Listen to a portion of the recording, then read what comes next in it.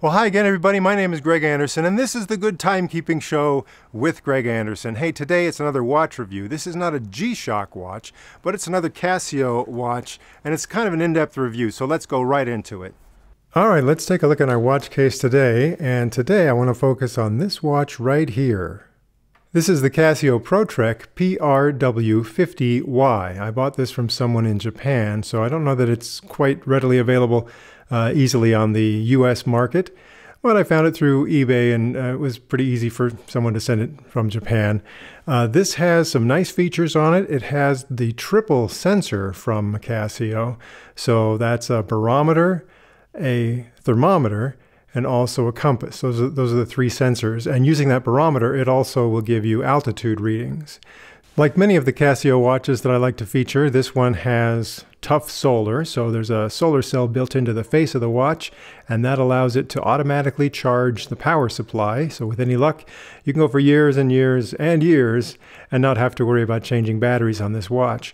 Also, it has the multiband 6 functionality. So what multiband 6 is, it means there's a built-in radio receiver in this watch, and it will receive atomic time information from any of 6 transmitters in different parts of the world. There's one in China, there are 2 in Japan, also one in the UK, one in Germany, and of course the one that I like here in the United States is WWVB in Fort Collins, Colorado. So if you're within range of those, this will receive time and date data and keep itself updated automatically. If you're not within range of those, it'll run as a normal quartz watch, accurate to within 15 seconds a month.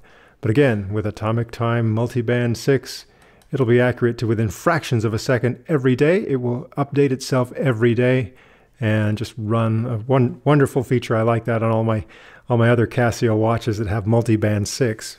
And since I bought this watch from Japan, it came with all the regular Casio packaging. It was just fine. It had everything I ordered. But the instructions that came with it were written in Japanese. And well, that's not a big deal. I can download the instructions for this from the Casio website in English. And the module is 5620, so if I looked that up, I had it just fine. But I thought it would be fun to just take this right out of the box and start playing with it because, you know, I've got these other G-Shock watches and other Casio watches. I thought for sure if I just played with this watch, I would figure out how to set up everything anyway. And I was wrong, because one thing that I wasn't used to that differentiates this watch from the other Casio watches I have so far, this one has a crown here that is used to set up a lot of the different settings. So if I didn't know how to use that crown, I really couldn't figure it out much by myself. I had to read the instructions.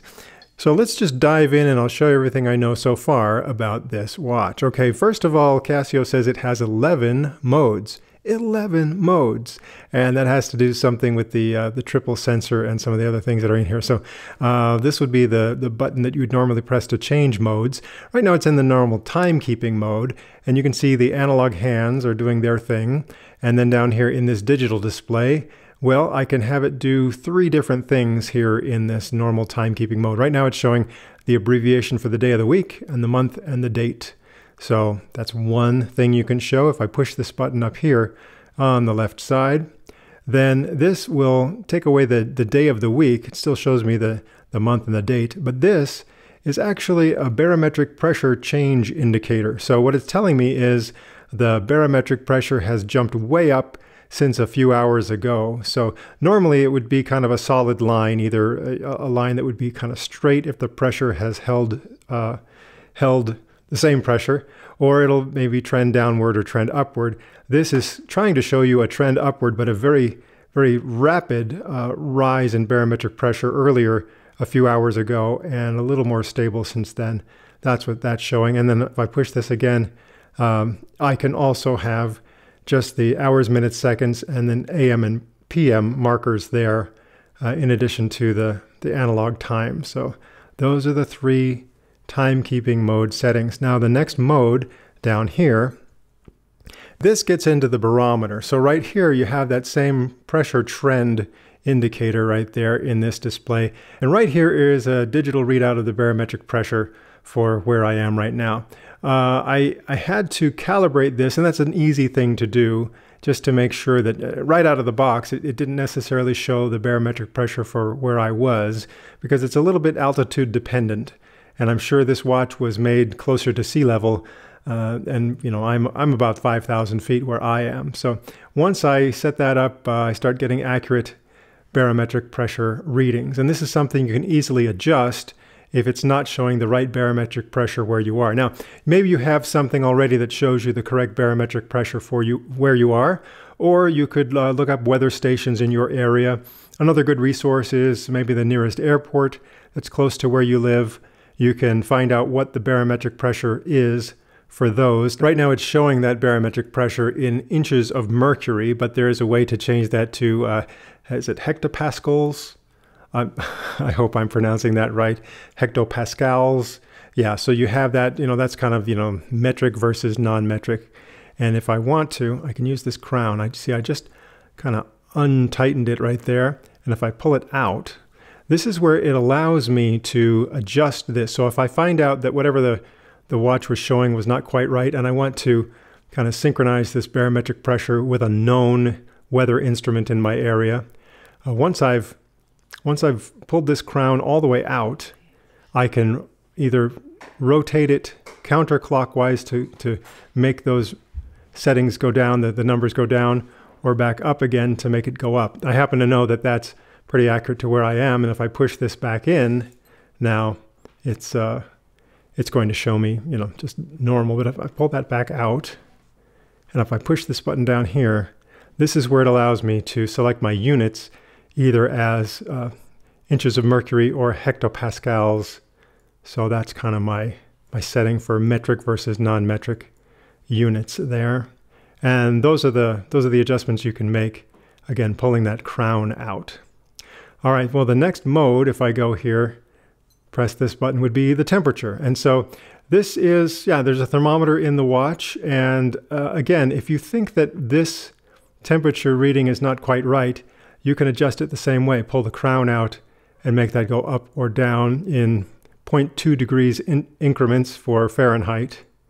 Or if I push this button here again, then I can change it to Celsius. So I have those adjustments there. Now, one of the things about having a thermometer on this watch is if you're wearing it, it's not necessarily going to show you the accurate temperature for where you are, because it's going to be affected by your body temperature. So if you really want an accurate ambient temperature for where you are, you might want to just take the watch off for a few minutes, leave it to where you want to take that reading. So don't leave it like sitting right out in the sun, but put it in a shaded area somewhere where there's airflow and you think that's the reading you want to take, and leave it there for 5-10 minutes and you'll get an accurate reading. But if you're wearing it, again, your body temperature will affect what the readout is.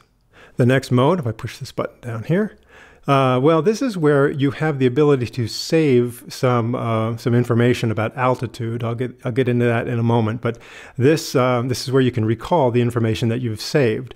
So you can save specific moments, and it will record both the time, date, and the altitude in that moment. And you can kind of scroll through those by pushing this button down here. So that's the first one. Here's the second one from another date. The third one, and again, it flashes the date, and then it also flashes the altitude and the time when that reading was taken. If I get to the end of these that are saved, then it gives me the maximum for, since I've reset it, this is telling me that on that particular date and time, that's when I had the maximum altitude reading for this watch. And then over here is the minimum one, and this is actually showing me, I think this is probably from the factory, so that's kind of a default date, January 1st of 2010, I guess, when the watch was first put into service at 670 feet above sea level. And that's not really accurate to anywhere I've been with this watch. So I should probably reset that. But anyway, that's just showing you some of the extremes that it's already recorded on here. And I can reset that when I want to. And then this also will calculate an ascent for me if I were climbing, or hiking or something, and also a descent.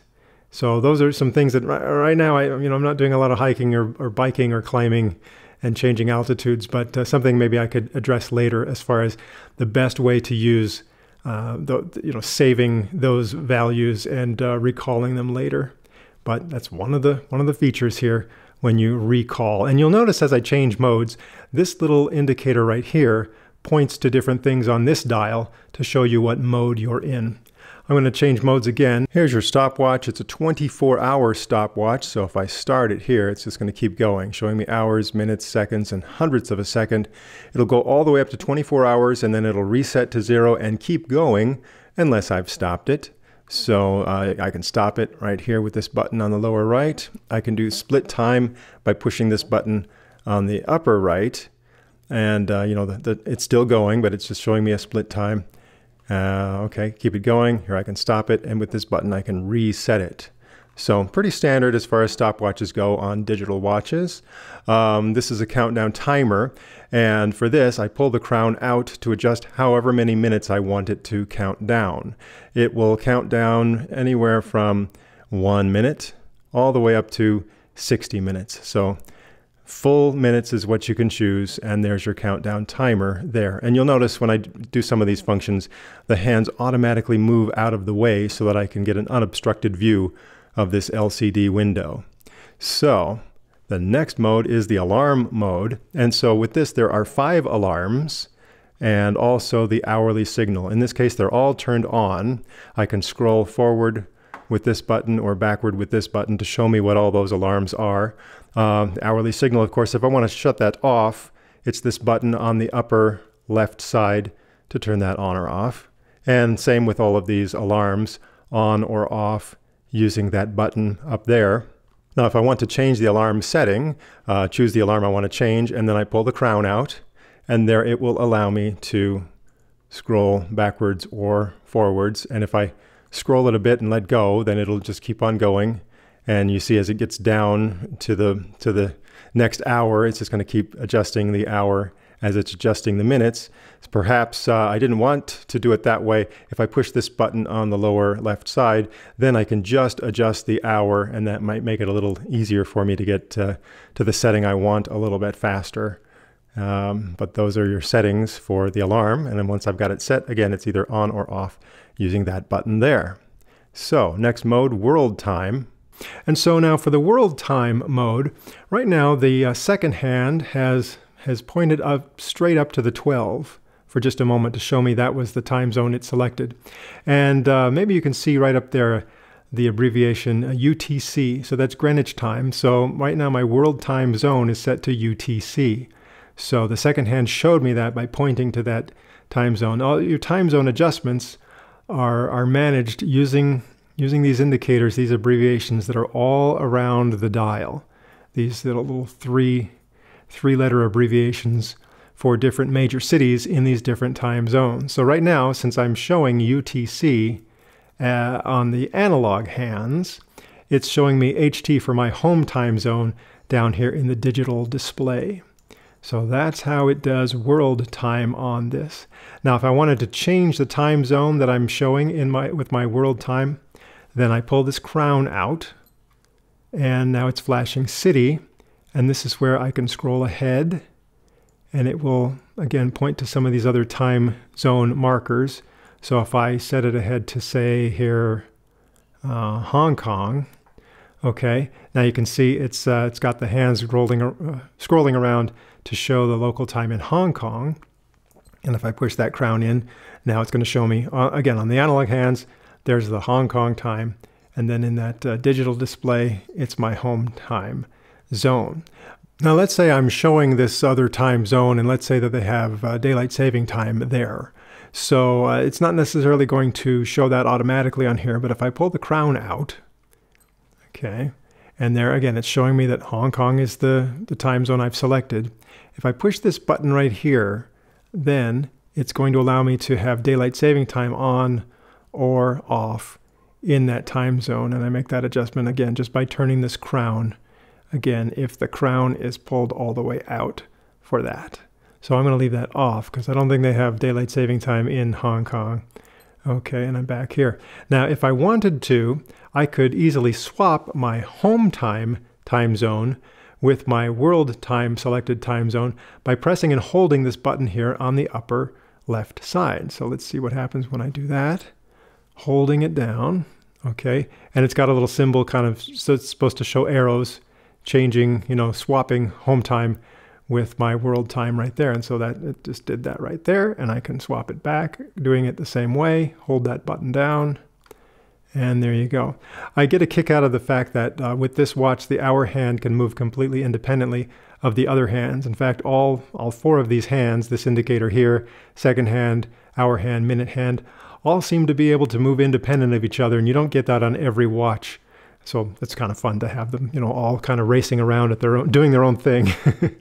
Another thing you can do, let's say that I changed to another time zone here for my world time, but I want to go back to the default UTC or Greenwich time. Then if I hold this button over here, just hold it down and it flashes UTC. If I hold it long enough, then it did go back to my default now of UTC for my world time. And there's my home time still on display down there. Another note here, since the world time is only shown on the analog hands here, you might not know, is that AM or PM? The way you know that is to just tap on this button here on the lower right side. If I tapped on that, then that second hand is going to race around and park for just a few seconds on an indicator here. This one actually indicates PM, and there's one over there that indicates AM.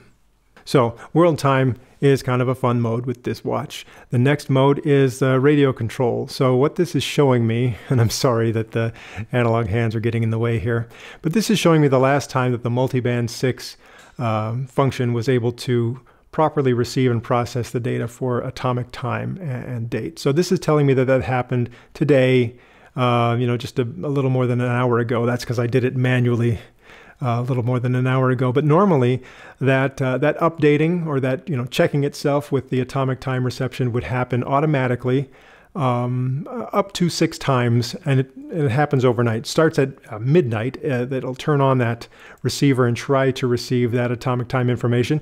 And if it doesn't work within maybe somewhere around 5 or 10 minutes, it's going to stop trying, and it will try again at 1 o'clock, 2 o'clock, 3 o'clock, up to 6 times overnight. Now, as soon as it's successful, it's going to stop trying again until the next night at midnight. And this is just a way for it to display the last time it was able to do that. Now, if I wanted to disable that automatic reception of the multiband 6, this is where I do it right here. I pull the crown out, and right there, automatic RC for radio controlled, either on or off. And I leave it on all the time because I get good reception where I am. But if you're in a place where you've manually set the time, you don't want it to be changed to atomic time, you can turn this off. Or if you're in an area where the multiband 6, you're just out of range and it doesn't work anyway, you can save a little bit of battery power by leaving that off. I'm going to leave it on. If you want to, right here on this screen, initiate a manual time reception at any time. This is where you start. Start on this screen, and then you just hold this button down over here on the lower right side. Hold it down for a couple seconds. RC blinks, and then as soon as you get RC with that little exclamation point, that's when it's going to start to try to receive its atomic time information. And again, this could take anywhere from 2 to 10 minutes to properly receive. And so, I don't think I'll sit here and wait for it to receive because, I've got some things that may be causing radio interference. See, right now it's telling me that it's got a level 1 reception, which is not very good. Usually level 1 is not good enough for it to properly receive all the data it's trying to process. If you get up to level 3, that's better. But again, I think with all this stuff I've got going on, level 2, okay. Oh yeah, okay, it got up to level 3. Oh, level 3, all right. So it's showing me that reception is not perfectly solid where I am, but that's what it'll try to do for a few minutes until it's able to receive its atomic time data. All right, so I pressed that button, and rather than changing modes, it just took me back to, it just canceled the atomic time reception when I pushed that button. So push it again, and now I'm back to my home time screen. Now, if I happen to be anywhere within, you can see this is showing me that I've kind of skipped around to some of the other modes. If rather than scroll through all of those modes to get back to the regular timekeeping mode, I just want to go directly to the timekeeping mode, I can just press and hold this button down here on the lower left side. Time blinks, and then as soon as it beeps, kind of stops blinking, then it takes me right back to normal timekeeping mode. All right, in order to get directly to the altimeter mode, you don't use this mode button here. You start with the timekeeping mode right here, and you push this button on the lower right side, and that takes you directly to the altimeter mode. This is a barometric altimeter. So the way that it is calculating your altitude is by starting with the barometer, and as the air pressure changes, it calculates the change in altitude accordingly. Now, that may seem kind of old-fashioned to you, but it's been used in the aviation business for many, many decades already. So barometric altimeters have proven themselves. It may not seem quite as accurate as like GPS or something like that, but it actually works out pretty well as long as you start with the correct calibration.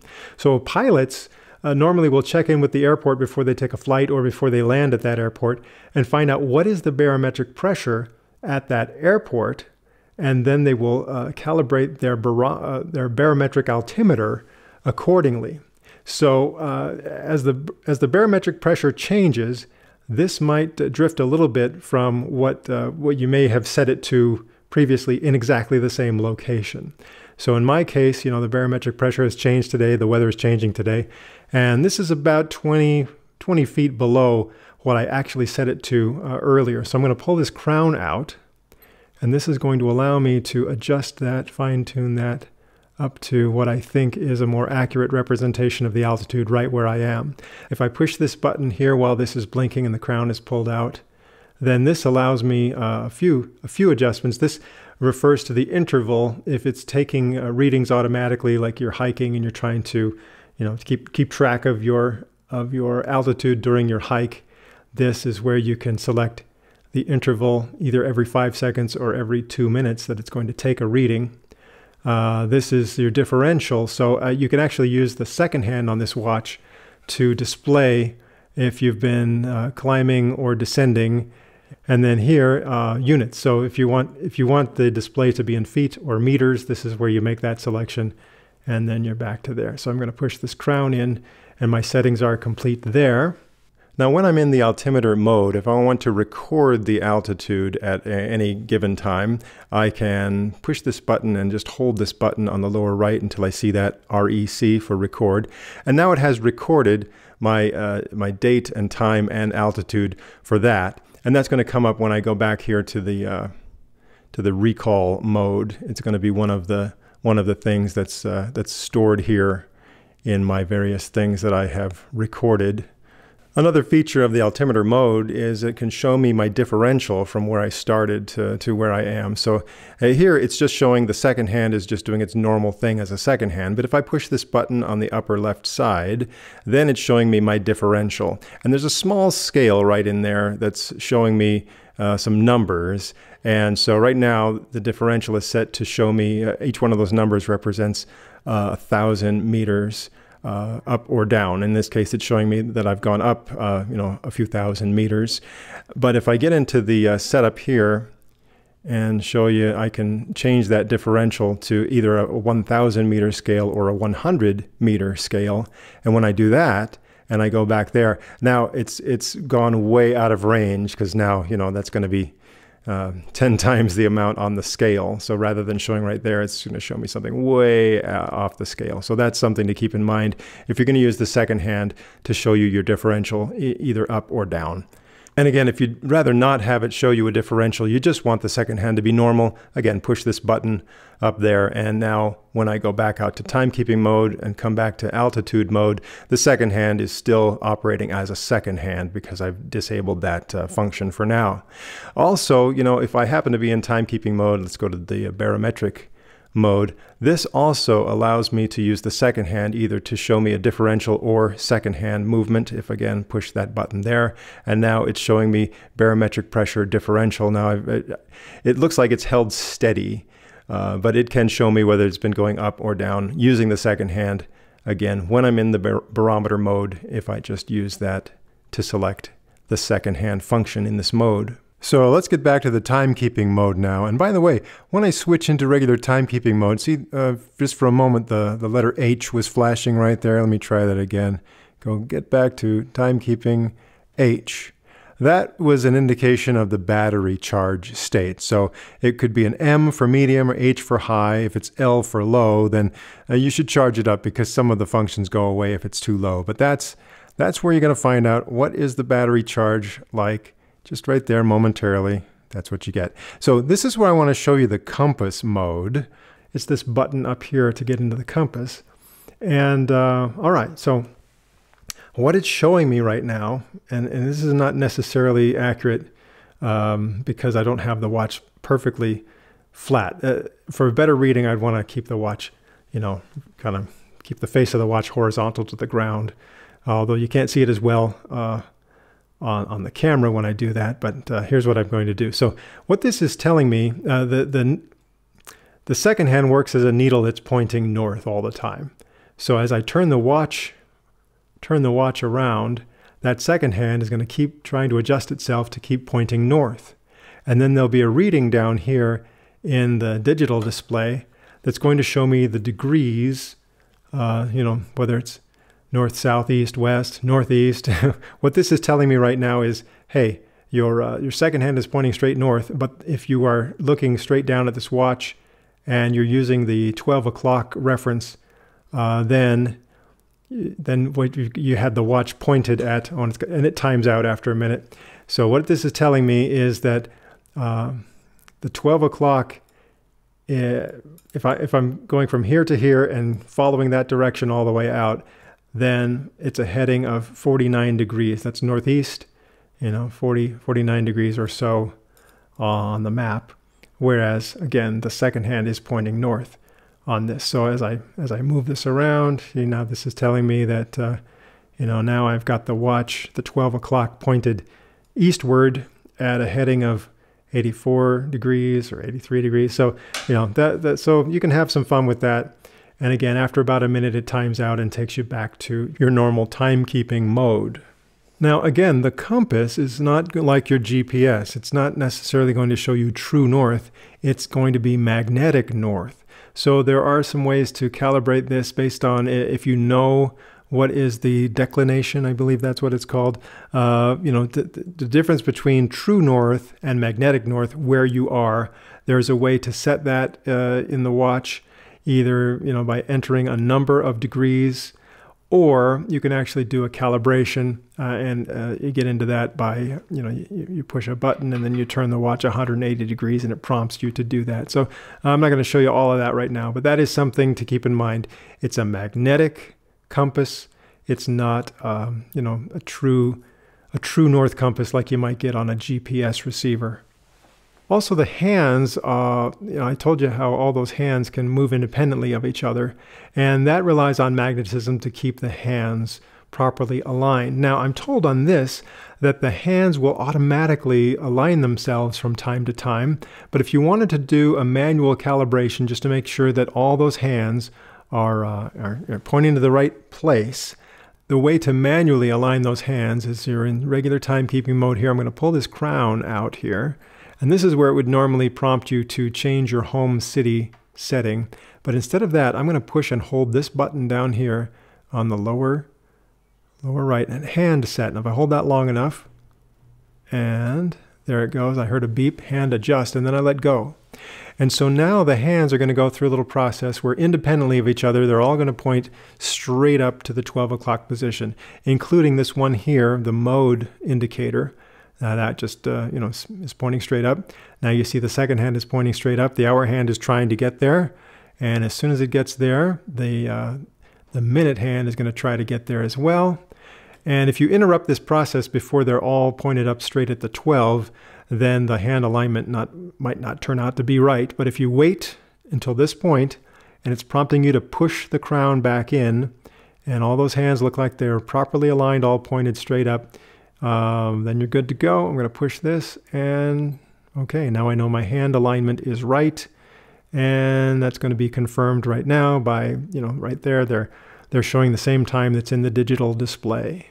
And while we're talking about the hands, let's just introduce this scenario where maybe the hands are blocking the view of this LCD window here. If you want those to be moved out of the way, you can press the light button, which is this button here, and while you're holding that, press this mode button. So if I do that, there, that will make the hands move out of the way momentarily. With some of my other watches, they'll stay out of the way longer than they will with this one. But that is one way to make it clear out so you can see this readout better and do what you want to do. Okay, once again, let's talk about this crown. And now normally it would be, you kind of push it in a little bit as you rotate it clockwise, and just like you're screwing it in a little bit. And it'll start to give you some resistance, and that means that it's locked into place and you're okay there. Don't rotate that too hard, because you don't want to strip the screws. You don't really need to point it that hard. So that's how the watch is normally going to be. But if I want to get into some of the settings, then I'm going to have to unscrew this, rotating this counterclockwise until, and you can tell that as you turn it, it's still getting a little bit of resistance from kind of the threaded screw type of stuff that's inside there. But if I turn it enough, then at a certain point it just sort of comes loose, and you can sort of feel when it comes loose a little bit. And there it goes. So now it feels much looser. And still, even here, yes, it's loose, but you're still not going to make any changes in the settings until you pull it out and it kind of snaps out a little bit. And now you're into some of the setups. So from the regular timekeeping mode, first thing you're going to want to do if you just got this watch is change the home city setting here. And again, you're going to rely on these little abbreviations around the outside. Right now it's pointed to Denver, but I could scroll ahead by rotating this clockwise here, and then that's going to get to Chicago and New York City and some of these others. And again, if something happened to this bezel here and you couldn't read those, and then you'd have a little bit of trouble. You'd have to just kind of fiddle with it until it gets to the right place. So I'm going to set that back to my home city, my home time zone, which is the Mountain Time Zone, which is Denver. Okay. Now, if you ever find it necessary to manually set the time, you start here at this screen, the regular timekeeping mode, pull this crown out, and there where it's starting to flash city, instead of setting the city, push this button here on the upper left side, and now it flashes hours and minutes. And so here you can scroll ahead or backwards using the crown. And when I get that to where I want it to be, see, then I can push this button here on the lower left side. And now I can just adjust the hour with this, push it again, and here I can manually change the date. So the year, month, and date. I'm making all those adjustments as I please, and then push this crown in to stop that from happening. So when you do the manual setup for the time and the date, just keep in mind that that's going to be replaced by the actual time and date data that it receives from the multiband 6 reception the next time it's able to do that. But if again, you don't want the multiband 6 time, or you're in an area where multiband 6 reception doesn't work, you can manually set the time using this setup right here. All right, so whether or not you wanted to set the time manually, what I'm going to do is push this crown in and get us back to timekeeping, pull it out again, and get us back to where the city is flashing to select your time zone. And from this point, let's get into the other setup items. I push this button down here. This is where you can select daylight saving time to be displayed automatically, or since the crown is already out, I can also select daylight saving to always be off, or always be on, or automatically displayed. So those are those settings right there. I'm going to leave it on automatic. Okay, next, push the mode button. And this is where you can set it to either have a little bit of a beep every time you change modes, and most of the time when you press buttons or you start and stop the stopwatch, it's gonna make a little beep, and that's what that key with a little musical note means. Or if I turn this, then I can mute that. So it's not going to make a beep every time I push a button. It will still have a little beep when the alarms go off, when the hourly signal goes off, or when the countdown timer ends. But it's just not going to have as many beeps if I put that to mute. So that's where I make that adjustment. Push this again, and this is where it's got a backlight that either can come on automatically or not, and I can set that to on or off using this here. When it's on, then the watch has a little sensor inside it, and when you turn it up towards your face like that, and when it's in the dark, that little automatic backlight will come on, and I'll show you that in a moment. Otherwise, you can make the backlight happen by pushing this button here for the backlight. As for that backlight, it'll either stay on for 1.5 seconds or 3 seconds, and you get to select right here whether you want it for 1.5 or 3 seconds. Push this again, and now I can either have a 12-hour or 24-hour display in the digital display of this watch, and that's where I make that selection. And then this is the power save. I want to either have that on or off. What that does is after 10 p.m., if the watch is left in the dark for more than an hour or so, then some of the functions start to shut off. First of all, the LCD display will go blank just to save a little bit of power. Or, you can have it so it doesn't do that automatically. Now, when your watch goes into sleep mode, there are 3 ways to get it out of sleep mode. One would be to, take it back out so it's in the light again. Another is to press any of the buttons on the watch. That'll take it out of sleep mode. And the third way would be to just move it around a bunch, because there's a motion sensor unit inside of it. So when it knows that it's being used, all those functions that may have turned off because of sleep mode will come back. So again, you can power save on or off. And okay, there I am back to my initial setup screen. And this is the stuff I couldn't figure out until I knew that the crown was part of this setup. Now if I push this back in, okay, and it's not prompting me to set anything anymore. And in this mode right here, even though this is kind of loose and you can just spin this one way or the other pretty freely right now, this may affect the water resistance of the watch. So if you want it to be fully water resistant based on, the specifications that it's supposed to be, you might want to gently push this in while you're turning it clockwise, just kind of screwing it in, righty-tighty, lefty-loosey kind of thing, and starts to feel like you're screwing something in, and then you can feel some resistance, and when you feel that resistance, you don't have to crank it too hard. And now that's tightly turned, and now the full water resistance is available for this watch. This watch is rated for 10 bar or 100 meter water resistance, so that's pretty good for most activities. Unless you're doing some really intense scuba diving, I think you're pretty good to go as far as water resistance on this watch. And you can see that it has a nice soft silicone band, and that feels kind of nice. This is a stainless steel back, but it's kind of a softer feel on there. I don't know exactly what that finish is, but it just kind of feels soft. Now, I should also point out that with your typical G-Shock watch, see how the back of it has kind of a plate here with 4 tiny screws holding the back of the watch on. And, and then the watch band is held on by, a couple screws there. So, you're used to that if you're used to G-Shock watches. This one is a little bit different. See, this back plate here has 4 screws to hold it on, but the plate extends out, and actually it looks as though the watch band is mounted to this same piece of metal. So I'm not sure how that would affect things if you're going to try and add some sort of third-party aftermarket watch band to this watch, but I just thought I'd show you that. All right, let's just see how much this weighs. I'll put it on the kitchen scale here, and we're coming in at about 70 grams. Not bad. How does that compare to, say, this G-Shock watch here? Okay, pretty much the same. How about one of these popular G-Shock watches? Oh, this is the heavier one from Japan. Okay, so those are all about the same. Here's a nice G-Shock watch. Here's the Casio Royale, the metal version here. So yeah, it's pretty comparable with all of those. And here's a big old digital version of a triple sensor watch from Casio. And yeah, it's a little bit more. So yeah, not bad at all for the weight of this watch.